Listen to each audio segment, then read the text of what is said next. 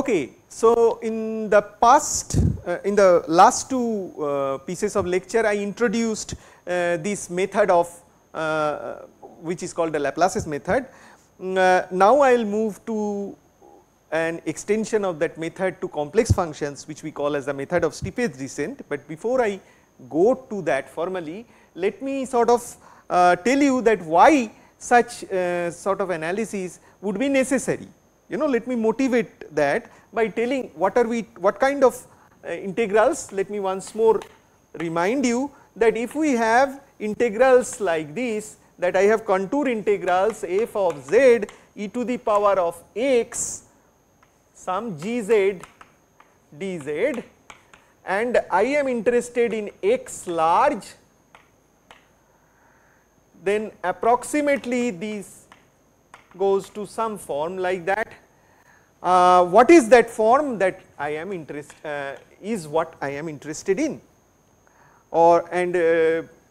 this kind of integral, where does it arise is the question I am posing. So, as I have said, many special functions that you encounter in mathematical physics or in your mathematical description of physical systems, there the functions actually often satisfy differential equations, and the solutions of these functions comes as complex integrals. Okay, I will give you examples just in 1 minute, and those complex integrals, then one wonders that if a particular constant there like x becomes very large, what happens to that function in the large x limit, which we call as the asymptotic limit of such special function.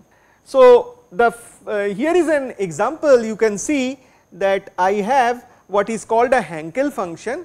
Now, this Hankel function is related to Bessel functions. When in the next semester we will be doing differential equations, you will be seeing how these kind of functions, where do they come from. But for now, you note that this function is formally defined as an integral, you see, and a contour integral. In the complex plane, this is an integral going all the way from 0 to what I have written infinity e to the power of I pi. Infinity e to the power of I pi means the position goes to infinity and the e to the power I theta, that theta goes to pi.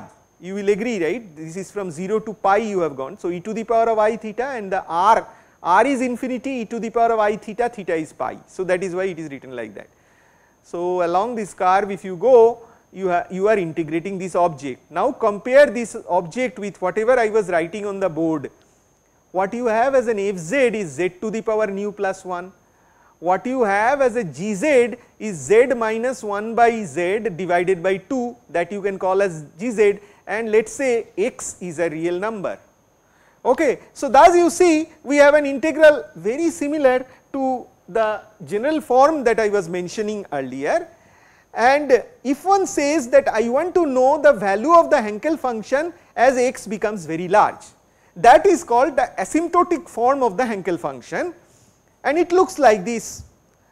It is 1 by square root x multiplied by e to the power of I x minus some constant. Now, e to the power of I x minus constant means it is a cosine, it is an oscillatory thing. So, cosine x minus constant plus I sin x minus a constant. So, it is an oscillatory function of x whose amplitude is decaying with x like 1 by square root x. That is a very famous behavior of Hankel function. Now, there is a second function I have written here, Airy's function.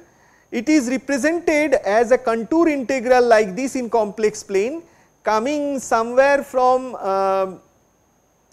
this corner in the second quadrant and going to the other corner in the third quadrant. Why this kind of angular approach, that you can learn later from in the next semester, that how such integrals for Airy function arise, and but it is a complex integration. As you can see, the path is this blue path gamma 3 that is written here along this gamma 3 path, and what you have here is some x z minus z cube by 3. So, if you take x common, you will be left with z minus z cube by 3x, but that you can call as some gz, your fz here is 1.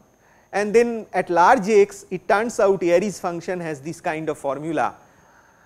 Gamma function is yet other very famous function, all of you, or the factorial function. I am sure in your undergraduate also you have come across this, and many a times people would have said there is a Stirling formula for large x, gamma function looks like this. If you have seen this formula, well and good, if you have not seen, no problem, but question is where does such Stirling formula arise from?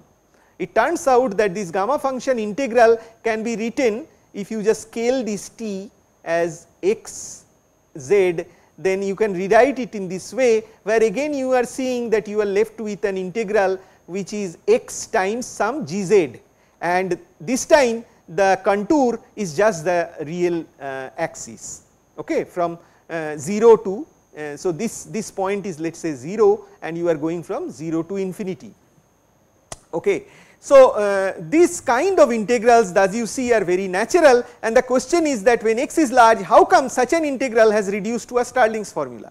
We would like to know all these sort of mathematical steps by which you come from this kind of formula to here, this kind of formula to here, this kind of formula to here, and that is what we will do in the next two sort of lectures today, and in the next session also.